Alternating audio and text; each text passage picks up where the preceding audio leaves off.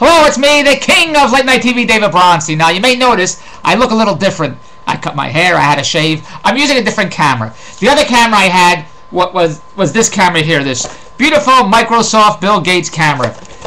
It's a piece of shit, that's what it is. Not Bill Gates, but the camera. So my business partner said, go out and get a new camera for God's sakes. So I went to buy a new camera. He says, this camera I'm using now looks like I'm in England. Hey, Oliver, you'll get the gruel in a minute. Anyway, he says, it looks like it's foggy. Hey, Jack, stop ripping people up like that. He says, it's misty, it's foggy, he's waiting for foghorn, leghorn. Anyway, I was using this camera for the past few days, and I did a great blog earlier today, and I watch it. It cuts off, it goes in the middle, it goes backward. I don't know what the hell's going on. At least this one you can see me. Maybe it's misty, like that song, Look at Me. I'm as happy as a tree. You know that song, Play Misty for Me?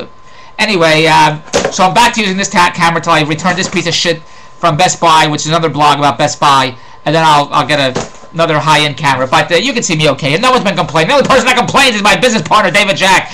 Why does he complain? Because he's a Jew, that's why. Anyway, here's what I want to say. My wife told me a few days ago that she was telling me that some of her girlfriends, whatever, girlfriend, not some, one of the girlfriends, told her that she has sex on the washer and dryer. That's what she said. She has sex on the washer and dryer, and she pushes the button, and it shakes the dryer, and they have great sex, whatever the hell it is. I said, when she puts in the coin, does it work? Not me, I'm joking. Anyway, so then I'm watching a television show a few nights ago, and I saw in the television show, the couple is having sex on the dryer. So I said, isn't that funny? Andrew told me about her friends who's having sex in the washer and dryer, and I watch television and somebody's having sex in the washer and dryer. And I said to Andrew today, hey, Andrew, I like to have sex on the washer and dryer. And Andrew said, oh, well, you sound a little kinky now. Why do you want to have sex on the washer and dryer? Does that turn you on to have sex in the washer and dryer? And I said, no. I figure, not necessarily does it turn me on. I figure if we have sex in the washer and dryer, I'll be able to get my underwear and socks clean, for God's sakes, and get some towels. I figure if it gives you a reason to go down and do the wash, so I can wear clean underwear, clean socks, have towels. So I figure I might as well get, kill two birds with one stone while I'm there in the washer and dryer. Andrew could put a load in, and I could put a load in. Woo! And I'm not talking about a washer and dryer.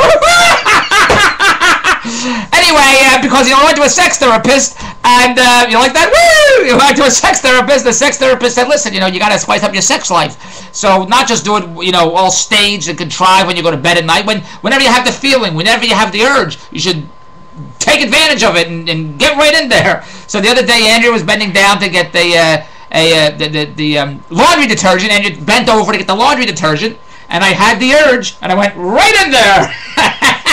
And you know what happened? They threw us out of the AMP. All right, so that's my blog for today. Having sex on the what?